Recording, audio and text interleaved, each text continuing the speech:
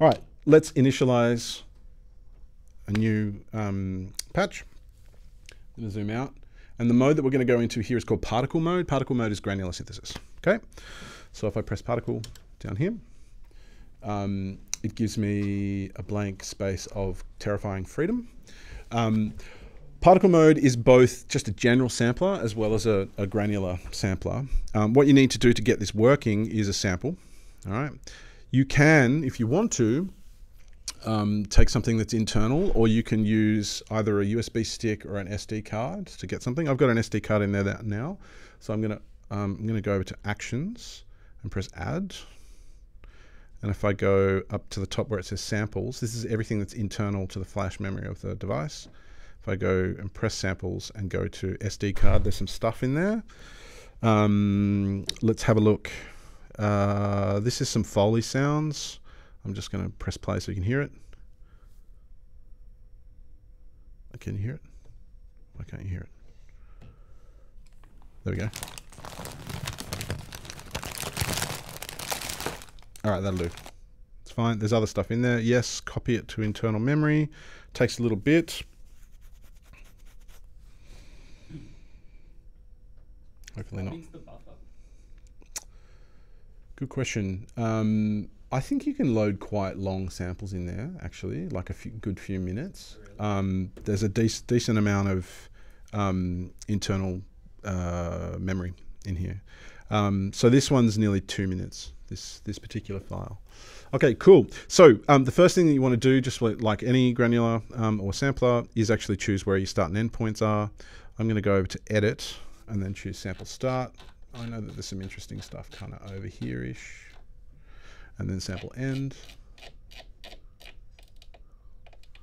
Okay, cool.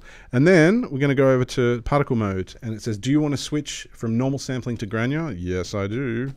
All right, cool. We're not going to do any sequencing. I'm just going to latch it. And I'm going to press this one here. So granular mode has a few different things that are cool about it. You can choose how many grains are going at once. At the moment, the grain polyphony is only at 4, but if I make it 8, you have 8 grains going at once. You have a position knob.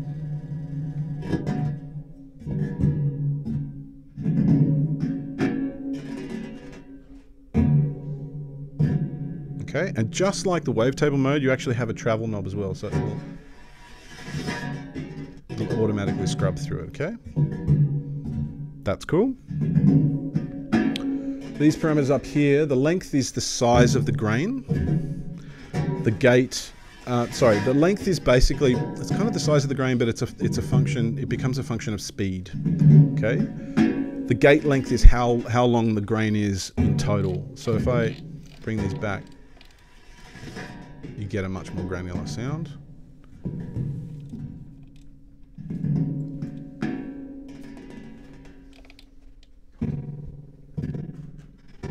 I'm not sure if that's the best part of the sound, actually. Let's put it up the octave, a couple of octaves. Why not?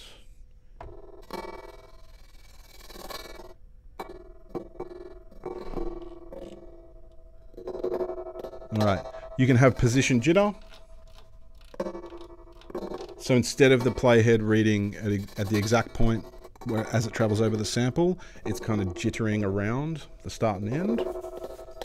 Of course, this travel is useful if you just want it to play back and forth, but that's really not what's super interesting in granular. You might then want to immediately map an LFO or something like that. So at the moment, we're just hearing it at one position.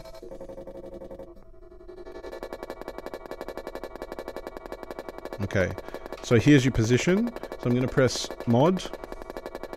modulations.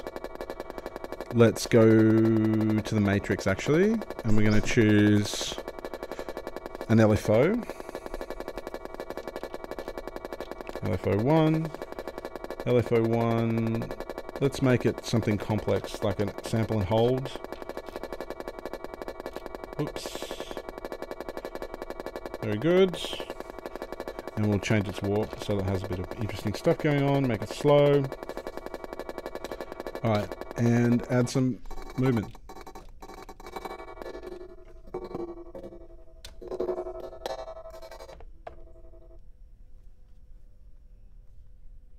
Why no movement? What happened? There we go. That's quite slow. I'm going to change the speed.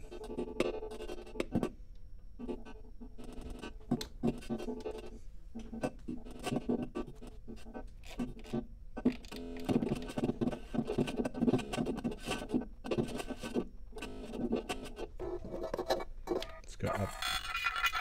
There we go. So that...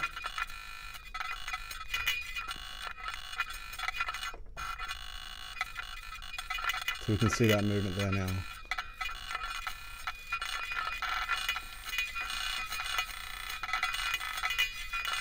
That kind of granular sound then makes me think, all right,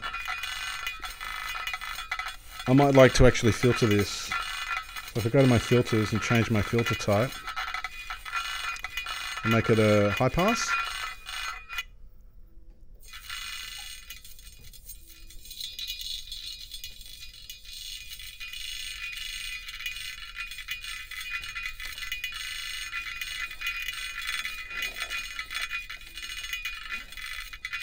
We get some really nifty, quite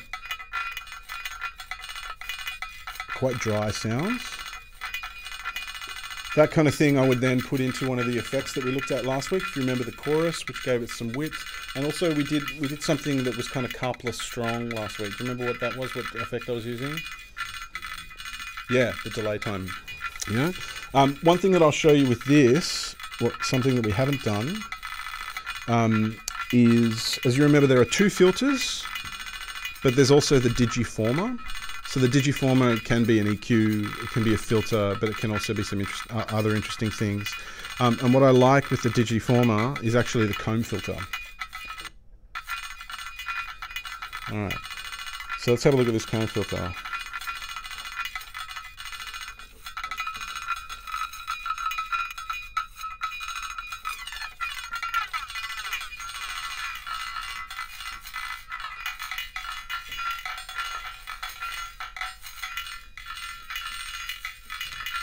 Might have less grains.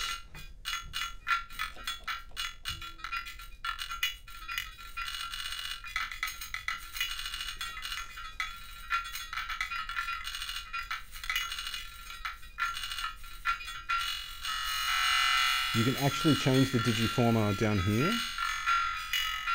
this bit here, so I'm changing the color, and that's changing the feedback of the comb filter. Okay.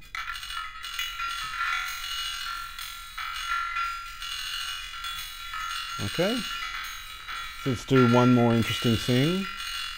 Let's use another mod source. Create a quick complex modulator.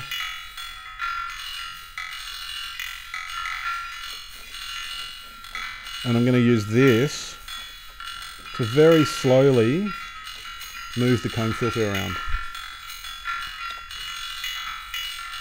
So complex. Where is it? There we go. Destination. If we go down to the digiformer, DF, color.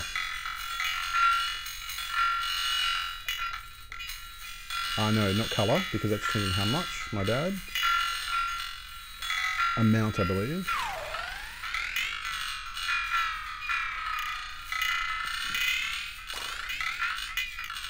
See how now it's got a green, yellow mod on there? It means that I'm basically changing, it won't show you a visual feedback of it, but I'm changing the frequency position of this comb filter.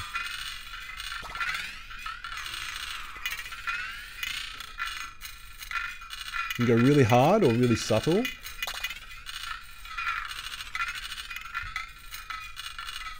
Cool.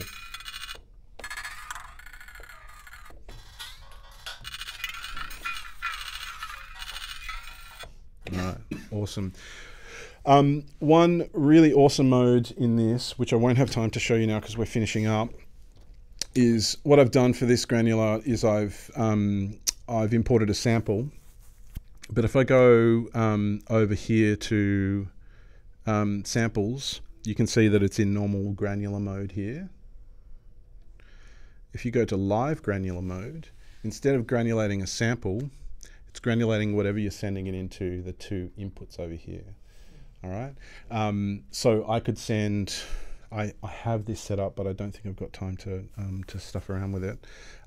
Basically, it's sending it's continuously sending an input, and then using that to granularize things. All right, so, which can be fascinating for creating kind of harmonies, granular harmonies over something that is playing live. Right, you might be modulating something that a performance partner of yours is doing, and then just kind of bringing in granularized versions of what they're doing.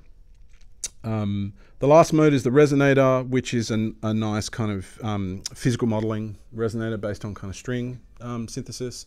I will do a separate video on that one so that you guys have that. So deep dive, particularly the FM thing, I think it was worthwhile going a little bit deep on it because it does actually give you a lot of ideas about how you can use FM. Without a filter, it gives you so much timbral variation. But yeah, so the word on the street is that this will be installed in 1030C for everyone to use from tomorrow. So get amongst it. All right, see you next week.